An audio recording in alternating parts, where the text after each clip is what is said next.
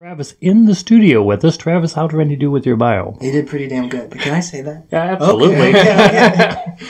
I should have asked before. We can say whatever we want perfect. because we can edit. Gotcha. So, Travis, I think the listening audience is so curious as to people with gifts, and some of them who are listening because they have gifts and they don't understand them. Mm-hmm. And one of the things that you went through in childhood was being on Psychic Kids. Right. When did you first realize you were different? And how did actually ending up on that show actually happen? So I guess probably around middle school is when I realized something was different. Mm-hmm. Looking back, I can't say that there was a definitive experience that started everything. I've just always known what I've known, felt what I felt, saw what I saw. It wasn't, and I've always been a shy kid, so it wasn't until middle school where you start to kind of figure out who you are as a person and you know, form your social connections where I speak things and people look at me like, wow, how'd you know that? Or what are you talking about? I'm like, wait a minute. You don't see colors around people. You don't get movies in your head, or you don't know things. And then I was like, well, wait a minute. Maybe I'm a freak. So I'm not going to talk about this anymore. And that kind of sent me on this journey of exploring. You know, my first job, I've always had a love of reading. My first job was at a library. And I worked there for maybe 2 or 3 years, and I started at literally one end of what they called the occult section back then, and worked my way to the other in an attempt to try to understand the experiences that I was having, because I grew up Pentecostal. So psychics and mediums and things like that were not allowed in a super conservative religious family. But what really sort of sent me searching more so is I started having out-of-body experiences, and that kind of freaked me out. Wow. So I was looking for answers, but to address the Psychic Kids portion, I've been asked that numerous times over the years, and I honestly don't remember exactly how it happened. I just remember at one point there was an email, and I must have responded to that email because before I knew it, I got a response back that they wanted to come to my house with cameras for this docuseries. So and how did your Pentecostal family feel about that? Well, they didn't know until like the day before. Oh, wow. I was like, by the way, Mom, the camera crew's coming. We're doing a TV show, so let's clean the house. But I will say, even though you know, my dad's side was more agnostic, it was more my mom's side that was religious, and she was the one who sort of instilled that in us. But even so, both my parents, even when they didn't understand it, I think always understood that we don't know why, but he's different, and he's going to do his own thing no matter what. So they're always supportive in that way. That's awesome. That's awesome. I think what happened also with me is the same sort of thing, only it didn't happen until way later in my life, that I started to figure out the weird things that happened when I was young. You know, being much older than you, it was one of those things that you certainly didn't talk about, whether it involved religion or not. But you just kind of pushed it off like, this is something that I really am not going to bring up because it's just going to cause a problem. But the same thing happened when I opened up. It was people were asking the question, well, do you see this? And do you feel that? And it's hard to explain that, no, I really don't. Right. And why this is coming to me is almost as much a surprise to me as it is to you. Right. And it's like things just spew out of you that, you know, you don't even think about. So. And there's that period of like, why me? Yeah. Because for a long time I felt like a victim of it. You know, people talk about a gift, and I was like, this doesn't feel like a gift because I feel like a freak. And I'm fortunate I haven't felt that way in a very long time, but, you know, sometimes it's like, well, why not me? Nowadays, well, why not me as opposed to, why me? Like, why do I have to have this go on? Why can't I just be normal? And that's awesome. It's wonderful that you've reached that point. Yeah. And so many of our listeners, I think tonight, haven't reached that point. And I think hearing you could help them. What did you learn on Psychic Kids? I mean, what was that experience like as far as at that young of an age to be thrust into the limelight like that? Psychic Kids did a lot for me, but I don't think in the way that most people think. You know, the basic premise of the show, you have these kids who are young who don't understand what's going on with them. Experts come in, they train them up like X-Men, and then everybody's happy. But what most people don't realize is by the time I did that show, I had been already reading, for the public. So I'd kind of already had to figure it out for myself because it was kind of this sensation of being thrown into the deep end and having to sink or swim. So I figured it out on my own for the most part and learned to swim at least enough to do what I did at that point in time. What it did do for me was two things. One, it really boosted my confidence of... It was a validation that these aren't just imaginations or, these are things that I can bring through that are verifiable and that can be confirmed. The other thing is that it brought... my particular episode was geared around missing persons because I figured if I'm going to have these experiences, I want to do something with it that's helpful.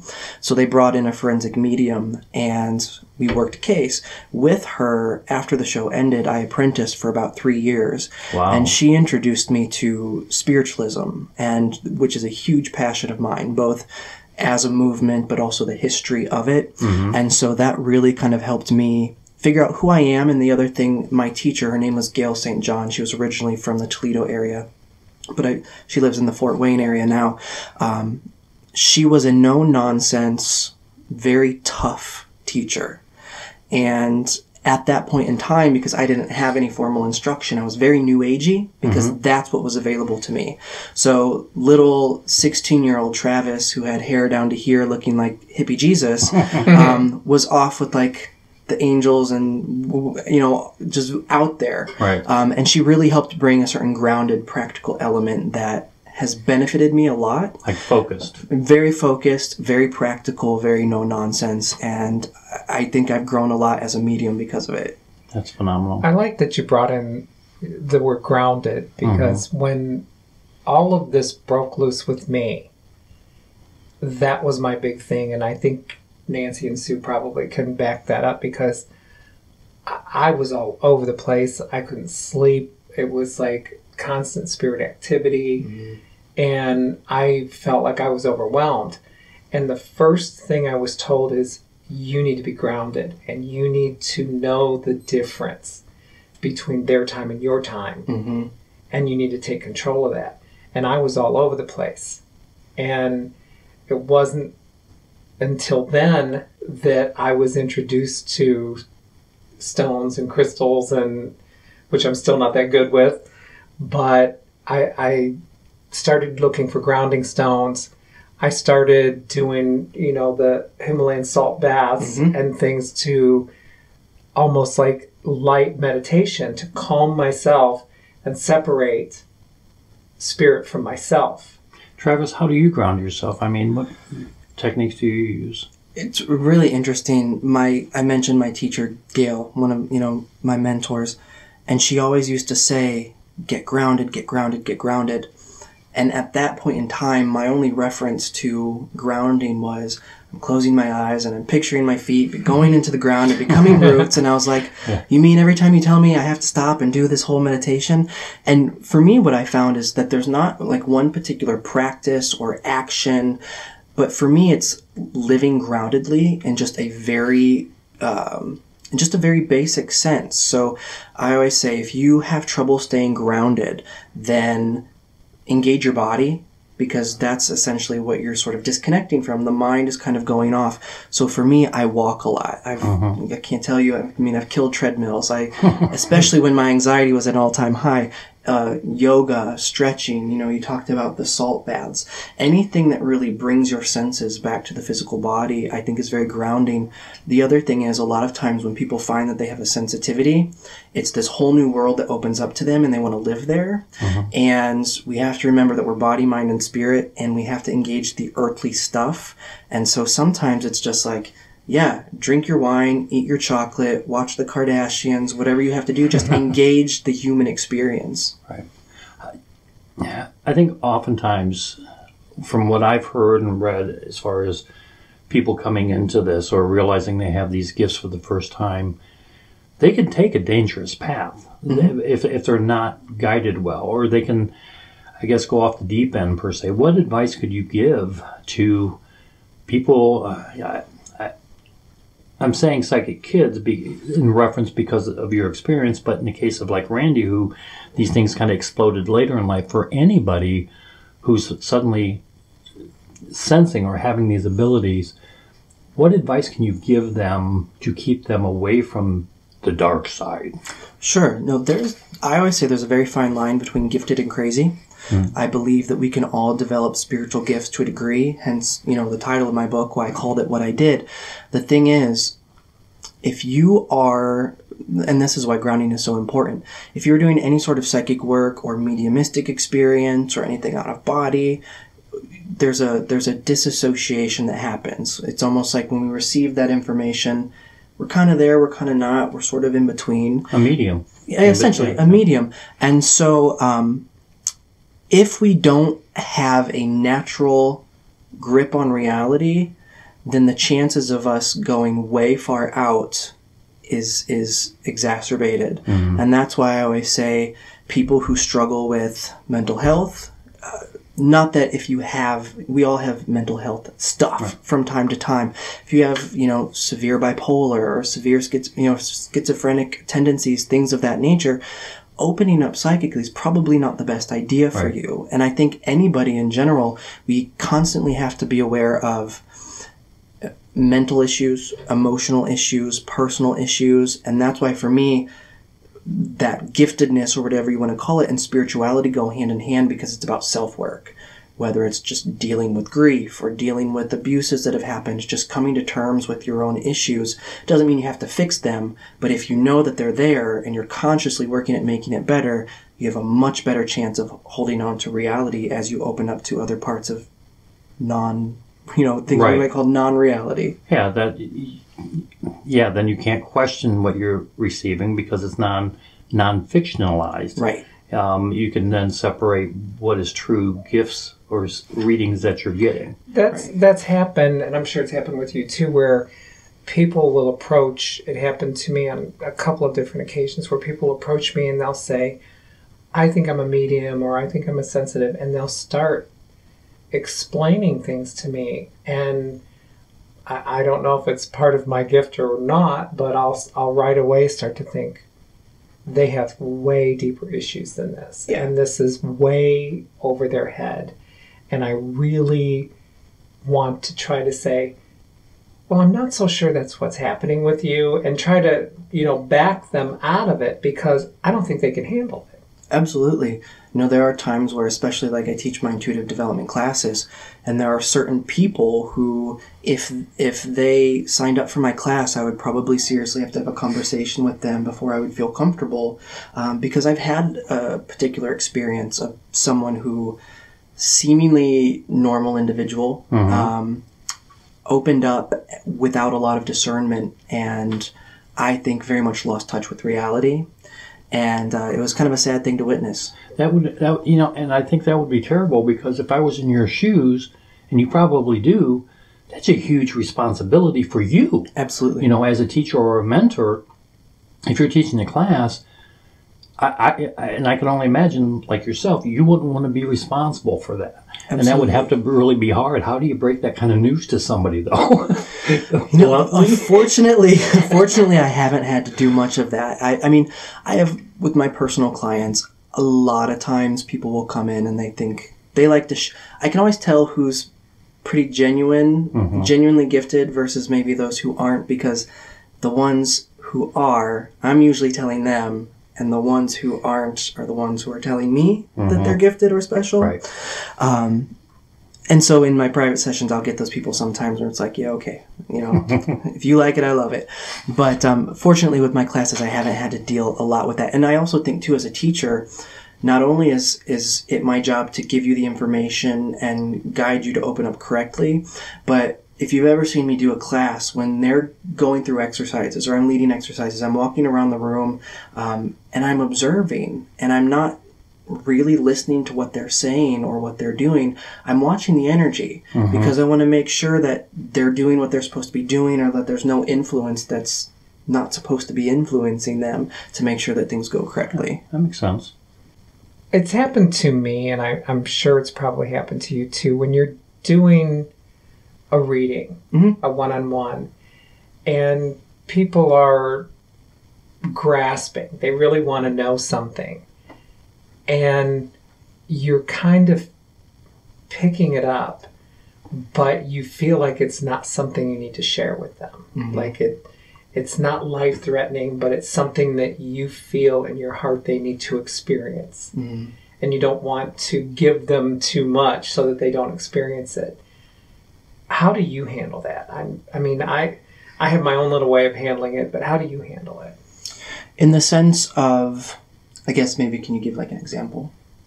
If you, in your feeling about what's going on in their life or their future, there's a bump in the road, like, maybe in a relationship type situation, that there's going to be, a slip up of an affair or something like that.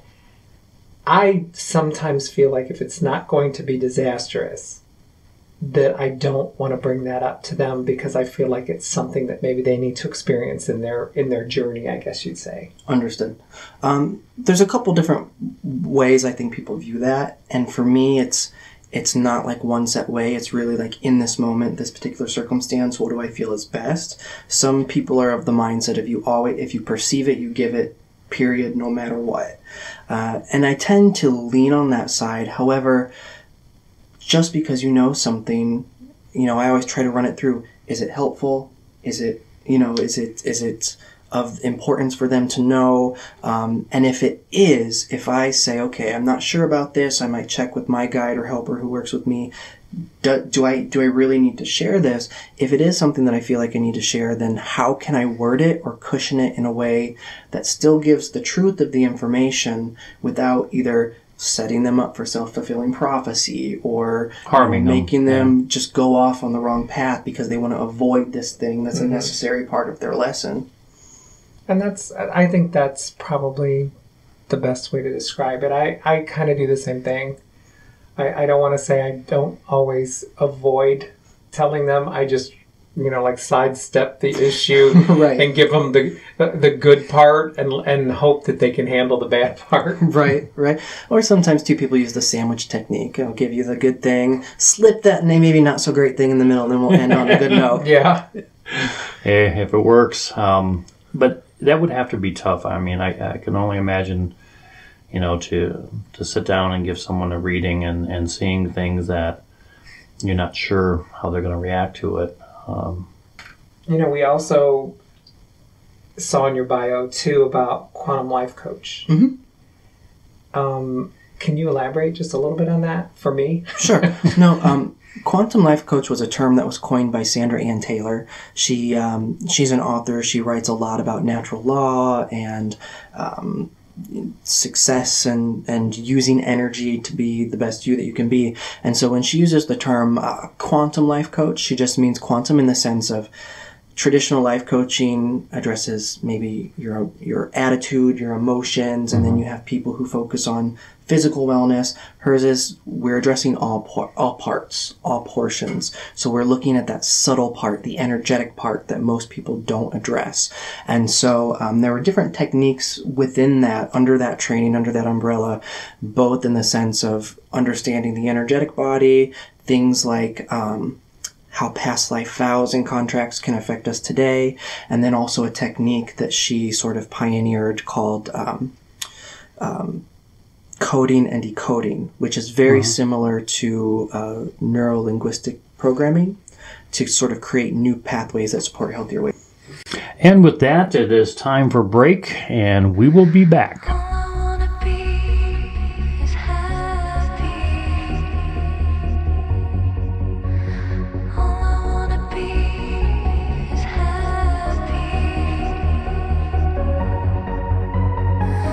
Go round and round looking for people and places to fill our hearts, to fill our souls.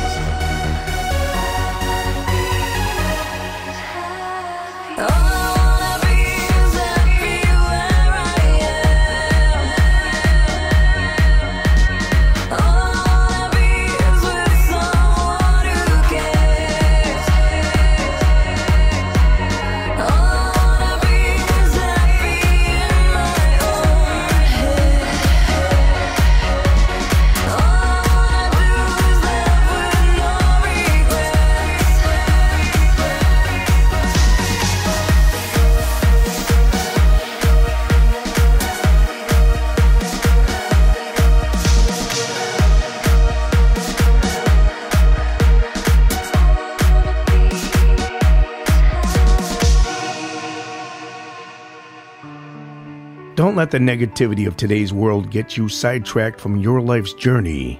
Visit It's Your Journey Metaphysical Store at 4750 Cleveland Road East in Huron, Ohio. It's Your Journey is more than a store. It's a place of healing and knowledge. It's Your Journey carries a wide variety of healing crystals and protection stones, salt lamps, books, incense, candles, essential oils, and more. It's Your Journey also offers Reiki, energy healing, personal readings, spirit releasement, and soul retrieval. Live out of the area? No problem. Visit It's Your Journey's website at itsyourjourney.com and shop online. Shipping available worldwide. Or call 419-433-0888. Don't let negative energy stop you. Take charge. It's your journey. And welcome back to Paranormal Road. Travis, I want to talk to you a little bit about spirit guides. Okay. I have to be really honest and frank. When just not too many years ago, maybe 10 years ago, if somebody started talking about spirit guides, I would start laughing with my inside voice, thinking, okay, they're out there, they're a little bit strange, because I just didn't believe in spirit guides. I mean, I am no longer like that.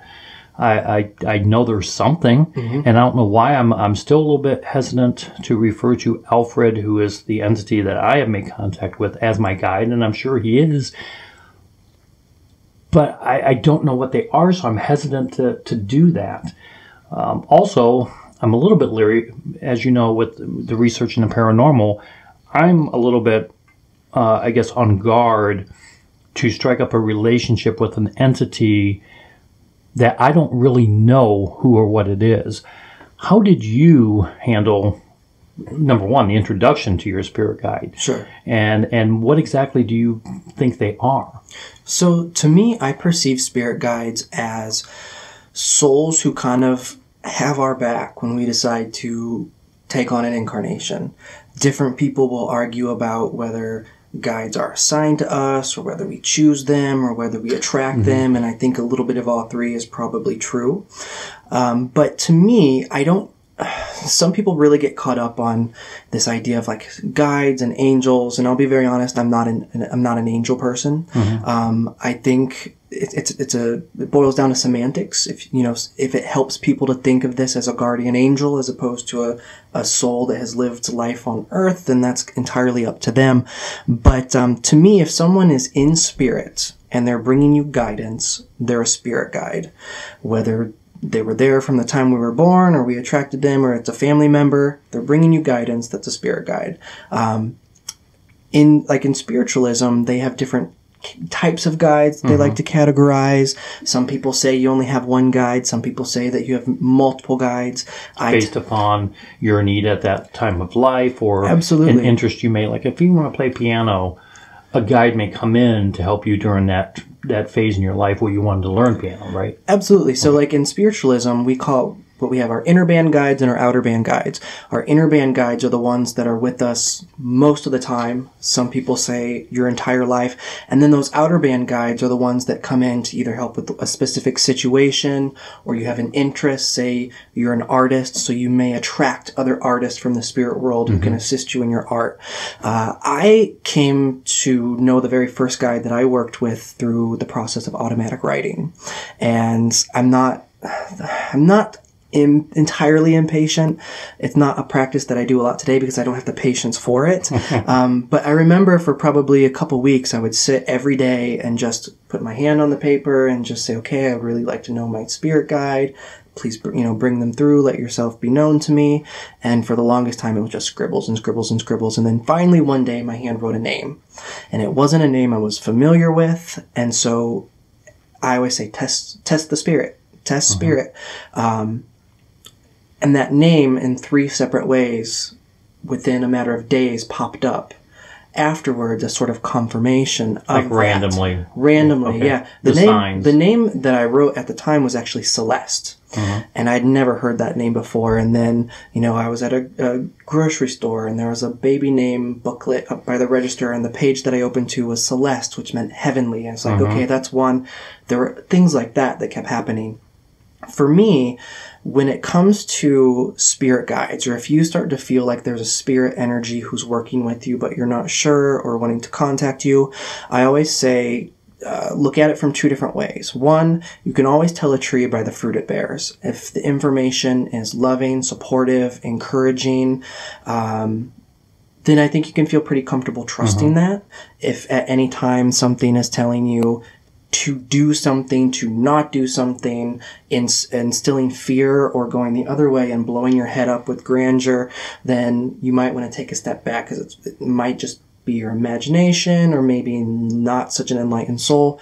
But, we were talking about natural law during break. And I always say, too, I don't ever really worry too much about protection, and I don't ever worry about, for me personally, encountering anything ugly, so to speak. Granted, You're hesitant to use the word demonic, aren't you? yeah, I don't like the word just because it's not an experience that I have. And part of it is because I only deal with people who've crossed over into the light. I don't deal with earthbounds. I don't do the paranormal stuff just because I've found my lane and I like my lane. And so Right.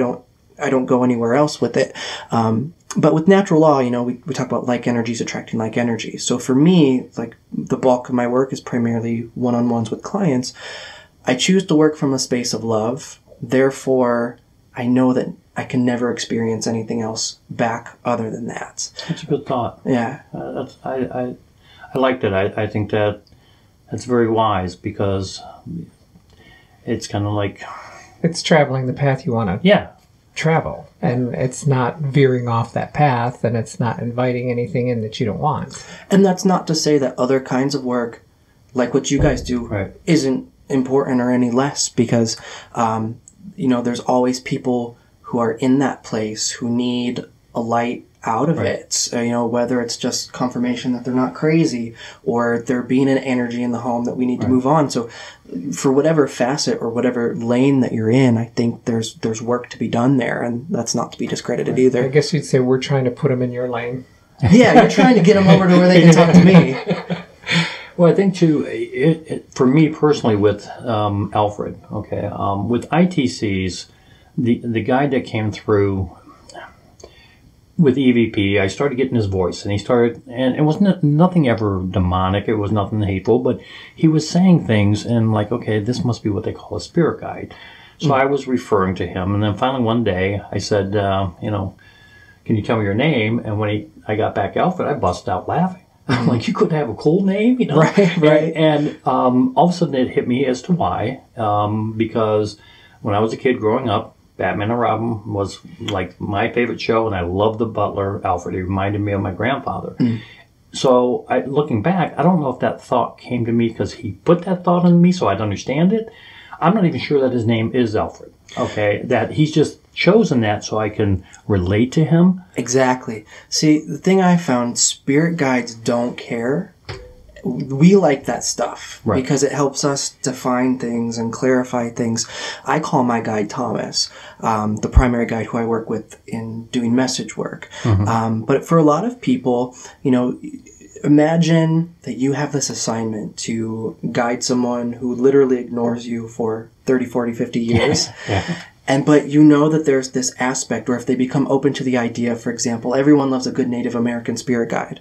Or you go to a reader and they tell you have a Native American spirit guide. Well, regardless of whether they're Native American or not, if you're adamant that that's who they are, they will absolutely use that imagery or the name or whatever just because, hey, this is what it takes to get this person to listen. So even if his name, when he lived on Earth or wherever he may be from, isn't Alfred, but that was in there, he'll utilize that and he'll be Alfred from this day forward. Right. And in every investigation, we get, evidence of spirits communicating with him. He's actually, he encourages them to pray, to tell us to pray, and he's like the middleman between them and us. And I mean, we have actually had them say, "Thank you, Alfred." I mean, things that we're picking up. It's just kind of mind blowing. It's like he's coaching them Yeah. to crossover. See, that's really interesting. And a lot of times, too, I say people, your spirit guides are kind of like the medium for the medium. They're like the deceased version or the non-physical version of a medium, because that's what a spirit guide does. In the old days of spiritualism, like with mediumship now, we think that we talk directly to the spirits, and most mediums work that way. In the old days, the spirit would communicate to the spirit guide would communicate it to the medium, then the medium would communicate it to the sitter. So they were essentially both doing the job. One just was in the body, the other wasn't. Now, speaking of that, and looking back at spiritualism, the heyday, which to me was just fascinating. The whole time period just is amazing. And you look at some of the photos on there in the ectoplasma. Have you ever witnessed any of that, or have you ever channeled to that kind of degree? I have. So my first teacher, Gail, who I was talking about that introduced me to spiritualism, she was a remarkable trance medium. And I wouldn't necessarily say she was a physical medium, but there were instances where I have seen ectoplasm in a very gaseous, vaporous state during her trance sessions. It was never the more solid versions that you get with a lot of the physical phenomena seances, like back in the old days. I have witnessed, however, in darkroom seance conditions, physical phenomena where I'm not sure if you're familiar with trumpet mediumship. Okay. So in the circle, the trumpets levitated, spirit lights were flying around the room. We were having full-blown conversations with voices through the trumpet, just like I was having with you. It was honestly a life-changing experience. Yeah, it is. And honestly, listeners, I can say that, and Randy can say it, when you, like just what we do, ITC, when you're communicating, you get direct answers. The critics will laugh or they'll say we're nuts and say it's crazy. But the people who actually, we've even had people who doubted us sit in on a session or be a part of it, and something happens real time. And you can just see the instant that they change their mind about their feeling. Yeah. When It's they get awesome. something that is validating or true in the moment, they will change their mind in a heartbeat. Right. That, hey, this isn't a bunch of garbage. This is real. And that's exactly for me, who's didn't experience what you did growing up. I've always wanted to believe. I always thought, man, it would be awesome. But to actually have the first EVP, to actually have that first voice that I know darn well, there was nobody in that room other than Randy and I at the time. Right. And I was talking to him, and this spirit comes back in and says, "That's right." And it's like, whoa, who said that? Was it you? Was it me? And there was no explanation for that. Absolutely. And then to witness this time and time again, to me, it's how people cannot find that so incredibly amazing or wondrous is beyond me. Absolutely. And that had to be what it was like for you in that seance. I mean, at the time, this was only a few years ago, so I'd kind of been around the block in the metaphysical circle for a while. But at the end of that initial seance, I luckily have sat in on several others with that particular group of mediums. But my mind was just blown. And I was like a kid on Christmas. I don't think I slept that whole night. Like an adrenaline rush. Absolutely. Yeah, exactly. Absolutely. We've been there, yeah. Yeah, when you get like anything that's so out there that just becomes valid and you can't ignore it at all, it's just cool. Not that I want to go back to the dark side, but because I know there are listeners out there, they're listening to us. Have you had, or can you share in the early stages something that may have been terrifying for you, an experience, and how did you handle it? Sure. I've only had one experience, because like I said, I deal with humans that have gone to the light. That's primarily the lane that I stick to. I had one experience with something that really kind of stuck with me that didn't quite fit into that box. I don't know, maybe 10 years ago, I used to work with a paranormal group, actually, from my hometown, and they would go in from a techie perspective. I would go in from a spiritual perspective, and we'd kind of compare notes after and that sort of thing. We were doing a house one time, and sometimes before an investigation, I would start to pick up just certain things, whether not even necessarily spirits, sometimes just facts or images of the house or whatever ahead of time. And every time that I would think about going to this house, I would just see a shadow. And I used to wear 24/7 a St. Michael pendant back in the day, back in my hippie days. I never took it off. And I remember I used to work in retail at the time. And that investigation was that night after it had been rescheduled before because of issues. So it seemed like something didn't want us to be there. So I was standing there thinking about it.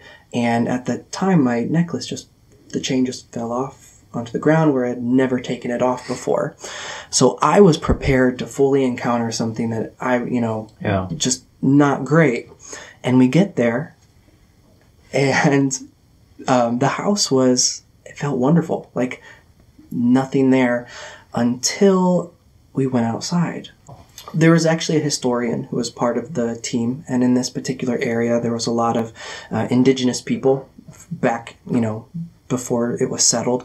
And so there were mounds, burial mounds, which sounds incredibly cliche. Oh. And as he was outside, he was sort of doing some sort of pipe ceremony. I kept seeing this figure, not with my eyes, but internally, as most of my perceptions are. He would look like a man, and then he would his face would change a little bit, and he kind of looked like man coyote-ish. And it just kind of weirded me out. I didn't know what to make of it. We go inside. They finish up their investigation. We would always end with some sort of a prayer. And as I'm doing this prayer, one of our team members starts just moaning in pain as if she had been punched in the gut. And at that point, everyone had headaches. Everyone wanted to leave, and we got out of there. And while I'm doing the prayer, I'm thinking, well, if this is something not so nice, if I keep going, is it going to hurt her? Or if I stop, is that going to allow it to keep doing what it's doing?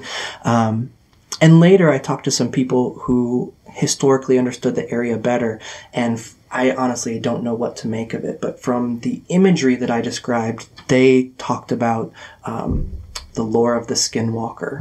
And I was thinking that. That's, like I said, it's not something that I know a lot of, but it was definitely the one experience that doesn't necessarily fit into my box. Yeah.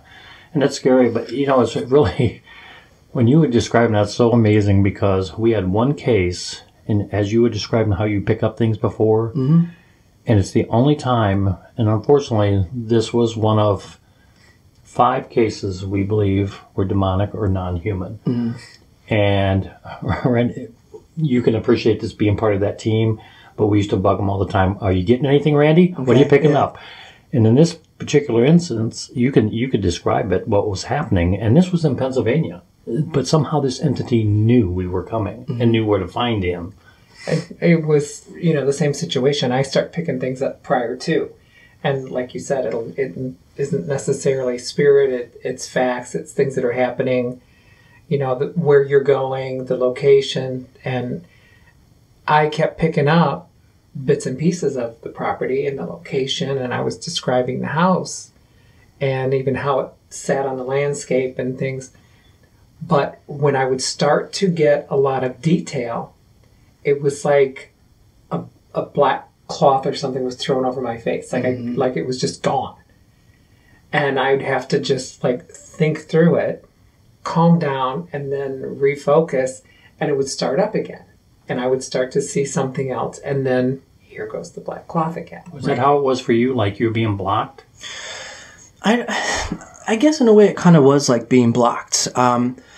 And maybe it was myself in that once I saw that, I just kind of had like a what the hell sort of moment that I didn't think past it. Yeah. But it just sort of seemed like everything was resistant to us being there. And even after the fact of reflecting on everything that had taken place, I don't know in that particular instance that whatever energy or being that was, I don't know so much that it was evil or demonic, but it was definitely one of those things where it's this, I command a certain amount of respect. And I don't think that the situations or the people who were there were respecting the fact that it had been there long before they were. Now, your guides, do they, I mean, like if you go into a location, do you have spirits that are trying to get your attention? No, actually, only those that have crossed over. Well, one, only those that have crossed over. Two, I've kind of trained myself just so I don't burn out or go off the deep end of when I'm in the office and I decide to be on, the open sign is there. And then if I'm not, the minute that I walk out, we're closed for business. So it's funny because I just mentioned that in one of our other episodes where Dave asked me about, letting by spirits appointment in, only. and I said it's by appointment only, Absolutely. Living or dead. Because they're pushy. If you don't set those boundaries, they'll bug you all the time. It's your turn when I say it is. Absolutely. Well, we will be back. I can't believe how fast this time is going. Super fast. Yes, it is. So stay with us, folks, and we'll be more or have more with Travis when we return from the break.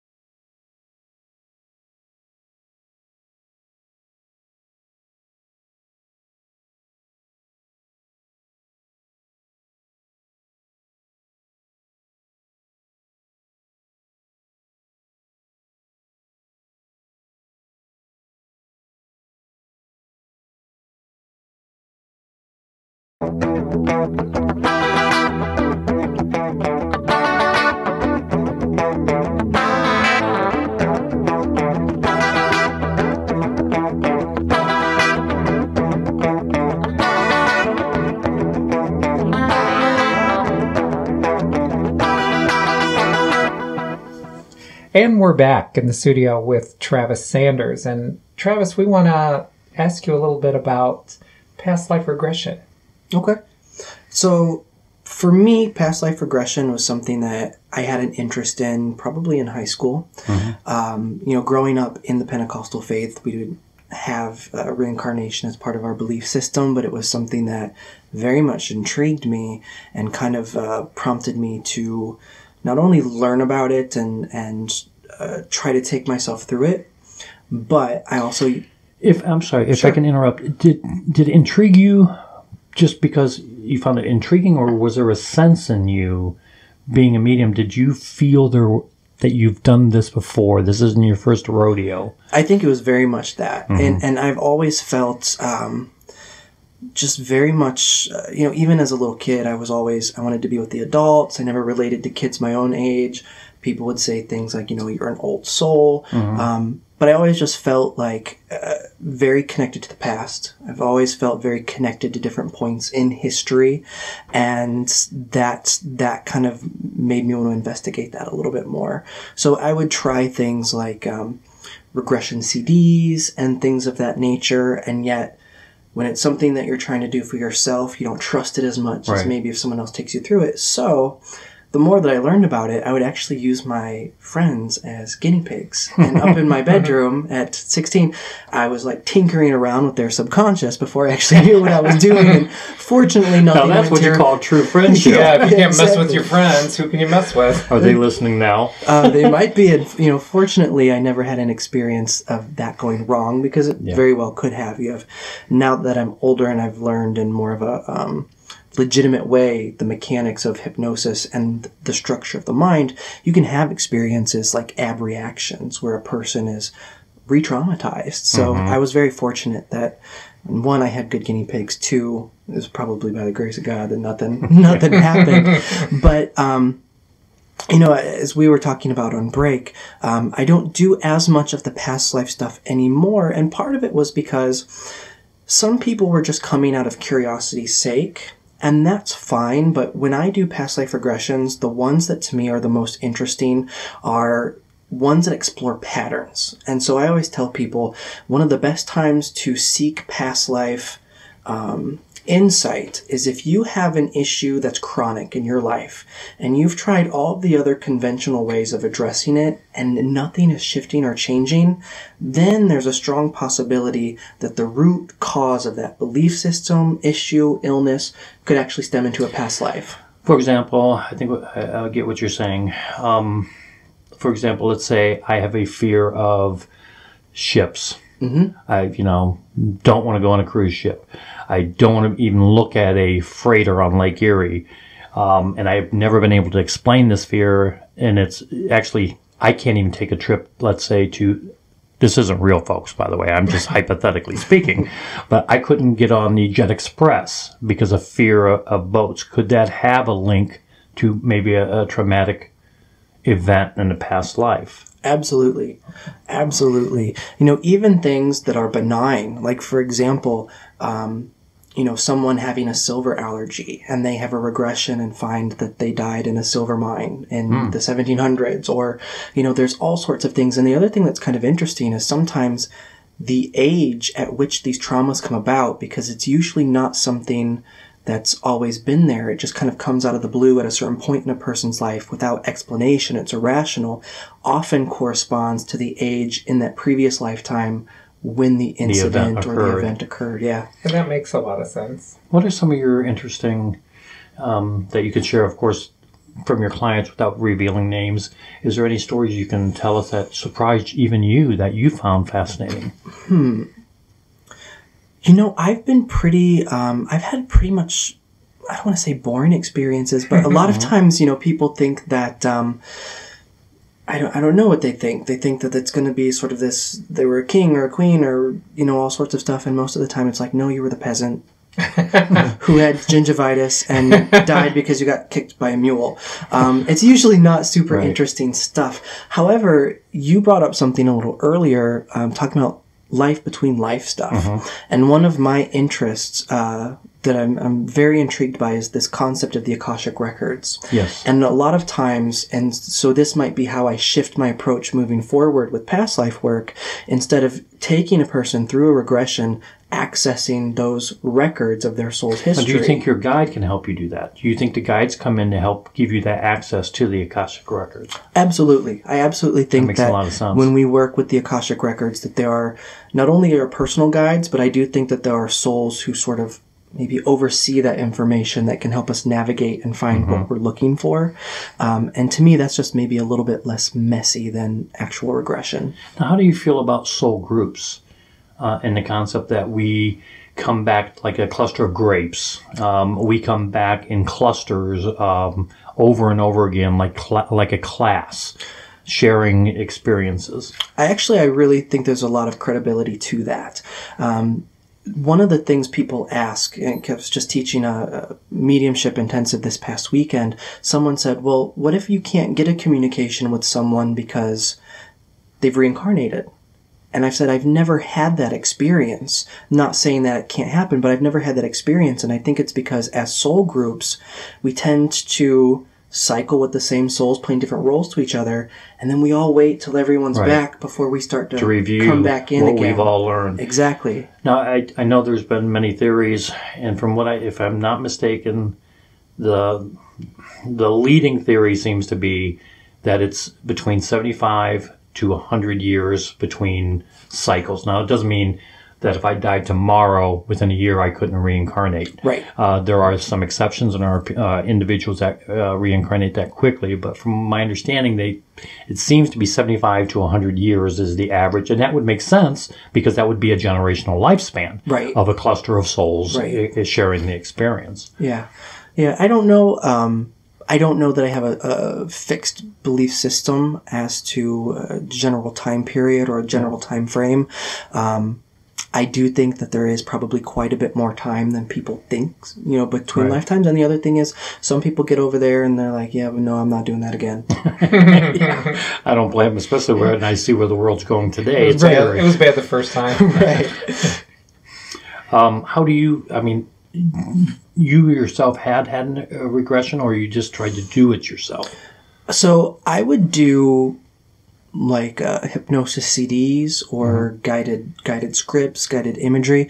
And this is one of the other things where I've kind of backed off the past life regression work, is because the subconscious is an incredibly powerful thing. And sometimes I believe that the core essence or teaching of what a past life regression reveals might be true, but sometimes I think our mind may create the scenario to get us to that point. And so for me personally, the experience where I feel I've had a legitimate insight into a past life of mine has not been in sort of a regressed state, but for me has been triggered by I'm doing something and it triggers almost like a spontaneous memory. And those to me feel more real, and I trust those more than maybe some things from being in an altered state. Right. Makes sense.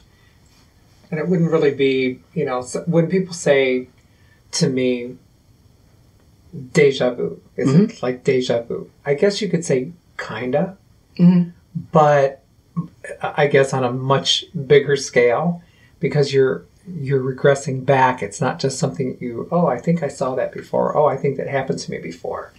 Right. And, you know, but I do get that a lot with people asking me the question, well, did all of this start with, you know, like deja vu?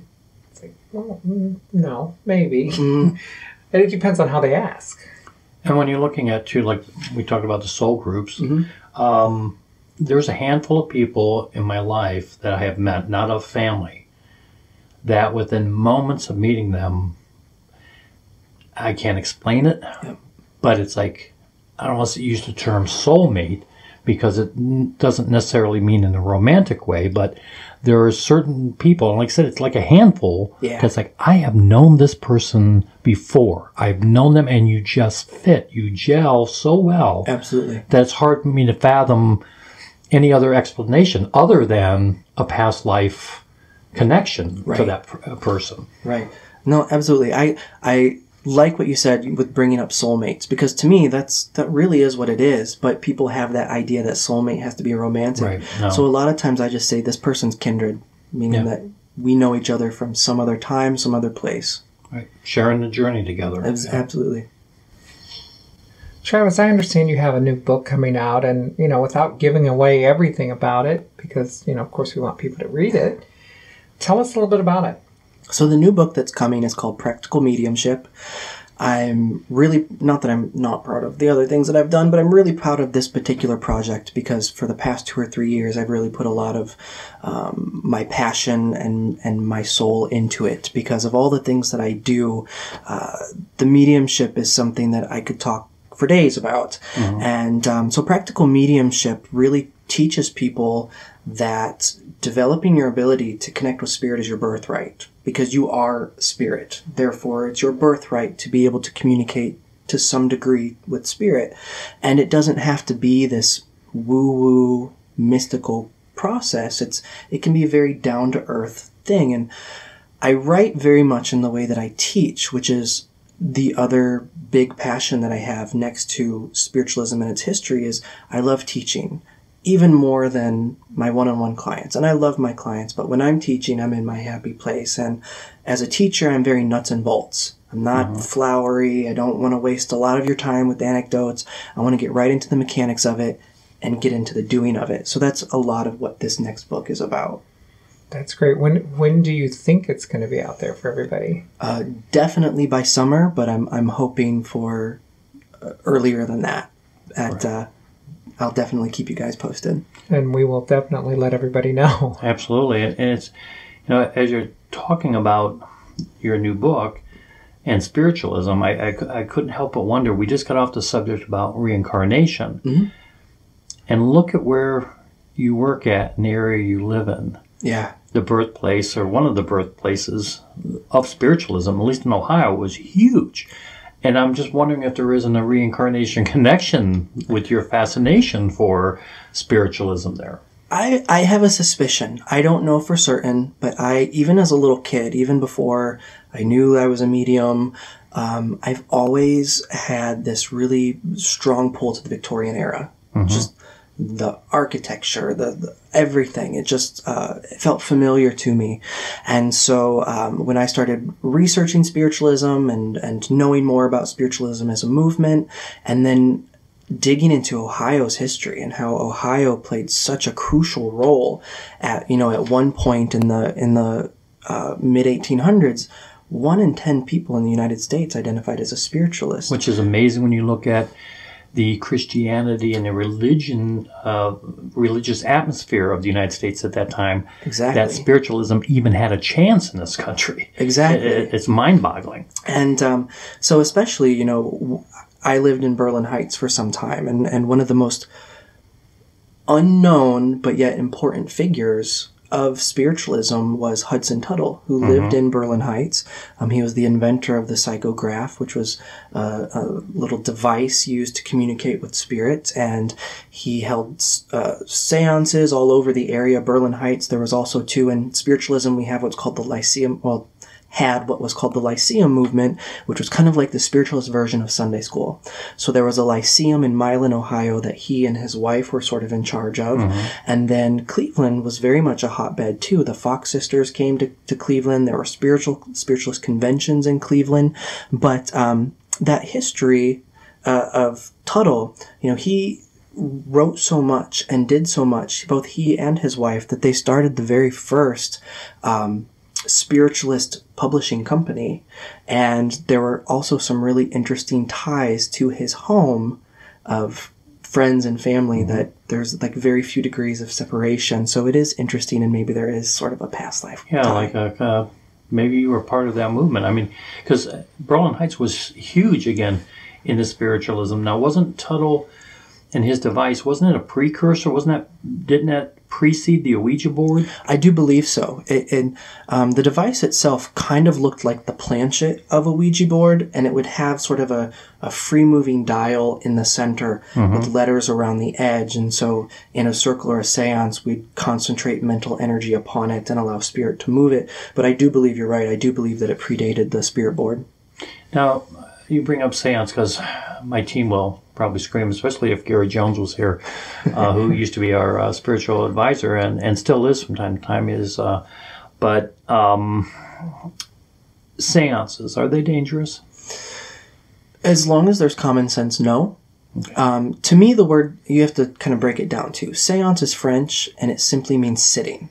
So when you have a private reading with a psychic, you technically had a seance. And for me, it kind of goes back to that natural law. Like if I'm sitting in a circle, a group, a one-on-one setting, I'm setting an intention to set with the best and highest good.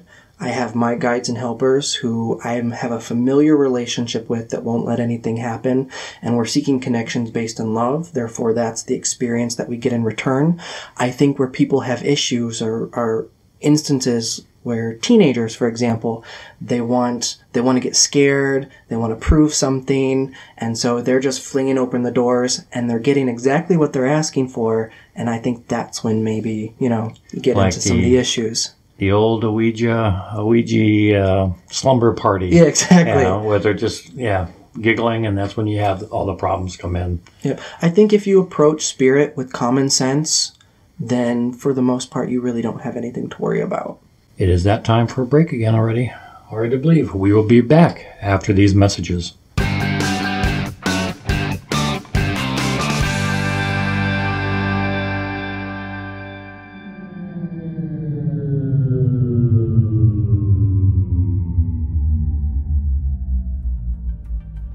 Paranormal Road is proud to announce the Haddocks Report. On special assignment for Paranormal Road, professional UFO investigator William Haddocks will be on our show periodically with breaking UFO-related news around the world. You can expect to be kept up to date on recent sightings, crop circles, cattle mutilations, strange sounds, official government statements, and more. The Haddocks Report, only on Paranormal Road.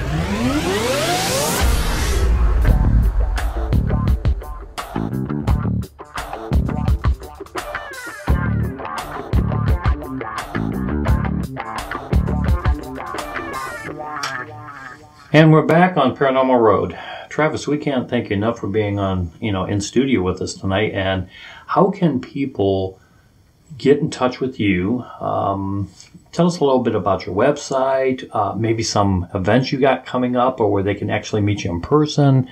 Give us the gamut. Sure. So I am a bit of a social media junkie, so if there's a social media platform, you can kind of find me on there for the most part. My website is psychictravissanders.com. all my information for classes and readings are on there.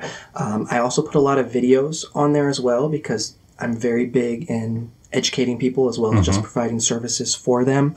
On my Facebook, which is just facebook.com/Psychic Travis Sanders, like my website, I do every Monday it's usually about an hour-long class on spiritual development. And so each week has a different topic, and we just kind of go through, and I try to give a lot of information, and then also take people through the practices as well. Because a lot of times people contact me and they say, I want to develop spiritually or intuitively or psychically, but I don't have a teacher, or there's not a metaphysical center near me, or I don't have a spiritualist church, or what do I do? And so for me, it's almost like a virtual version of a development circle. And so not only am I giving you information, but I'm also taking you through the practices, the meditations, because, and I myself had this issue when I was younger, and I was trying to figure things out and take myself through these processes that I would read.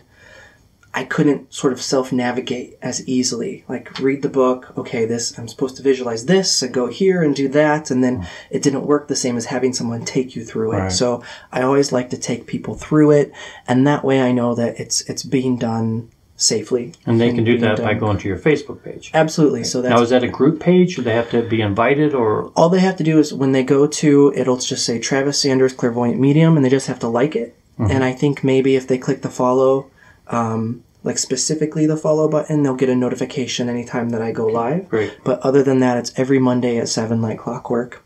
And then I also put all of the archives of those classes on YouTube. So if you miss it, you can go back and catch the class and take it at your own pace. I work out of a metaphysical shop called It's Your Journey in Huron. I'm there quite a bit. And it's also the primary place where I see my in-person clients and I do my classes. This coming month, I believe the class I have going on is called Energy Management for Sensitive People. And I cannot tell you how many clients I've had over the years where they say, I pick up stuff, I can't control it, I'm overwhelmed by crowds, I suffer with anxiety, which is a common thread amongst genuinely sensitive people, anxiety. So we're going to be talking about how do we deal with that, tools to get a grip on that, and then understanding how we have a choice as to how affected or not affected we are by energy, and how to get in the mindset where we can enforce that choice. So we're not victims of our empathy or victims of our sensitivity. And this will be the first time I've actually done that class. Awesome. So I'm pretty excited to teach that. And it might offend some people because I know one of the things that I'm going to be talking about is my dislike for the term empath, and why I dislike the term empath, but people love that word. So, why do you dislike that term? Because it's become so popular that everybody and their brother is an empath. Worn it out. Yeah, it's done. And the other thing too is, do I believe people are empathic? Absolutely. However, it's not a Star Trek superpower. Right. Everyone has empathy to some degree, and I almost feel like being human, it's part of this need for a lot of people to feel special or unique. But being human makes you somewhat of an empath. Absolutely. It's your humanity. Yeah, absolutely. Unless you're a sociopath, we can all have empathic input to a degree. So we'll talk about that. And so I'm really excited for that class. I'm trying to think of some other things. I'm on Instagram. I don't Twitter, but who knows? That may change. My book, I Am Psychic, So Are You.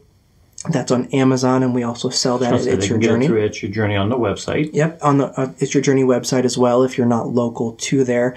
And then, as I said... Again, I just want to clarify, too, It's Your Journey ships worldwide. So if you're listening to us in Australia, or even if you have questions for Travis, email him.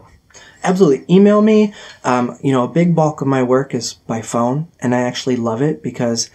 unlike being in the office where you have to be fully clothed, I can be on the couch in pajamas and talking to you in, Australia, or I've had clients in New Zealand or the Ukraine or whatever. And sometimes I think phone readings are more fun for me because I'm not distracted by what you look like or your facial reactions to something that I say. Right. And sometimes I'll even like, damn, I surprised myself, that The old came shit through. moment. The old shit moment. Yeah, the oh shit moment. So phone readings are really fun for me, and geographically we're not limited in any way. And I'm trying to think of anything else that might be pertinent to share that's coming up. But I'm also one of the things I try to be is very down to earth and very approachable. And so, never hesitate to get a hold of me, whether it be for a service or I'm a big person on giving people references. I'm interested in this. I don't know where to go. As someone who read a little bit of everything, even if it's not an area of expertise for me, I can probably know of someone or something that I can point you in the direction with to kind of help you on whatever your path might be. Now, let's say someone calls it your journey. There's a good likelihood you'll answer the phone, Yeah, right? they would probably get me. And you would be able to help guide them, like if they're calling on a question on a specific topic, you'd be able to point them in the right direction as far as that, if you could not help them yourself, correct? Absolutely. And that's a big thing, too, for me is we're all learning. We all have our own different areas of what we're good at, what we're not good at. And so I'm not one of those people where if I'm not great at something, I'll just tell you right off the bat, that's not my specialty. People might call me, I have activity in my house. I'll be the first to say, call the EVP medium because that's not what I do.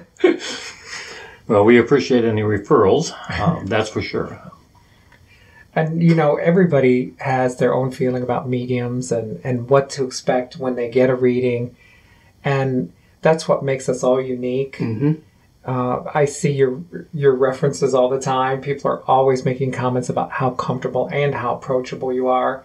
And that means a lot. When people are wanting to sit down one-on-one, and especially when it's something personal, they want to feel that contact. They want to feel that they're not being judged, Right. and that you're genuine and that you feel good about what you're doing. And that makes a big difference. And, we see that in your references.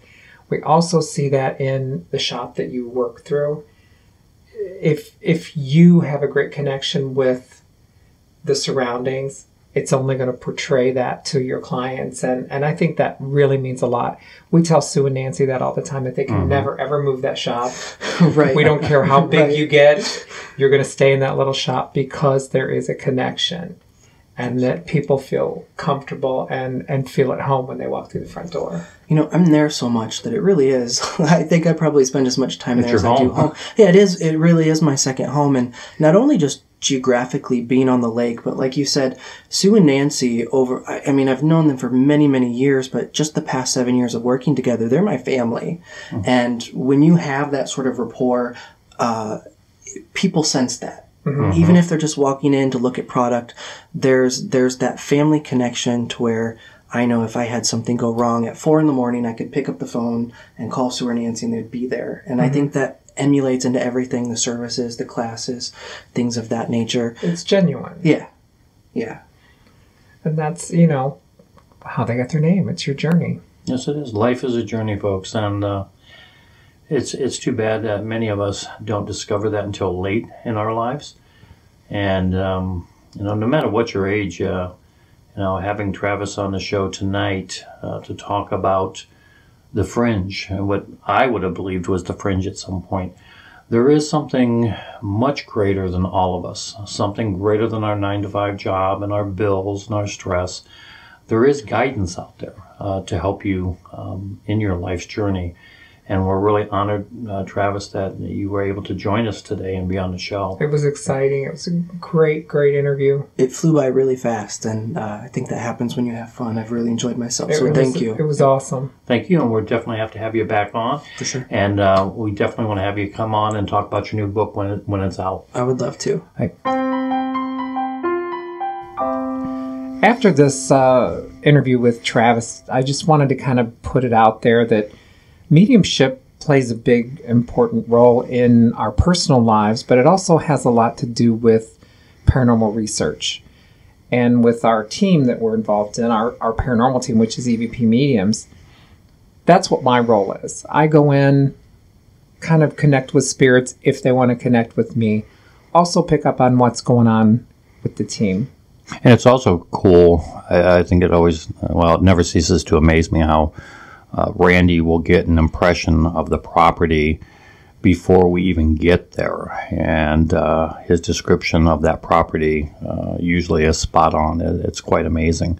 And I'll be honest, in the beginning, I just thought it was Randy's imagination. I thought, okay, well, that's he's not doing it intentionally, but he's coming up with this stuff, and it's by chance. But over and over and over again, the whole team, we stopped questioning him because it always turns out to be, you're right, Randy. It's the old shit moment. Of course I am, David. I'm always right. But, we want people to follow up. If you have an interest in mediumship, Travis is a great resource, with his books and what he does in the shop with his classes. So follow up on that. If you have an interest in the paranormal, you can follow up with us on evpmediums.com. Yeah, and we also check out our YouTube channel, EVP Mediums.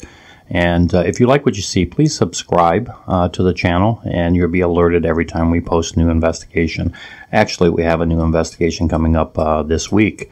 So, and we have one that is ready to be posted. So we actually have a few investigations that are out there that will be coming up soon as we document our findings and communicate with Spirit. And it's also, to back up on Travis, Randy went through a period when he was trying to understand his gifts. He had no clue how to handle them. And Travis, his book, I Am Psychic, So Are You, is a good way for you to identify if you have these abilities and how to handle them. So don't feel discouraged and don't feel like you're going crazy.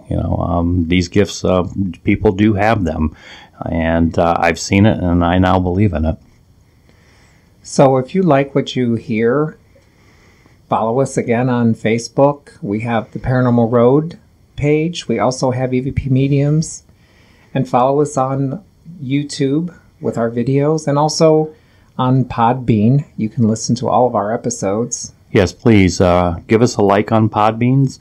And if you are on Apple, have Apple products and are on iTunes, it's really helps us out if you would give us a 5-star rating or a high rating and a review. Writing a review helps us in the search engine so more people can find us. So this pretty much wraps up this episode. We're excited about next week. If you're into the cryptids, you're going to want to tune in to next week's show. And everyone, please have a wonderful and fantastic week.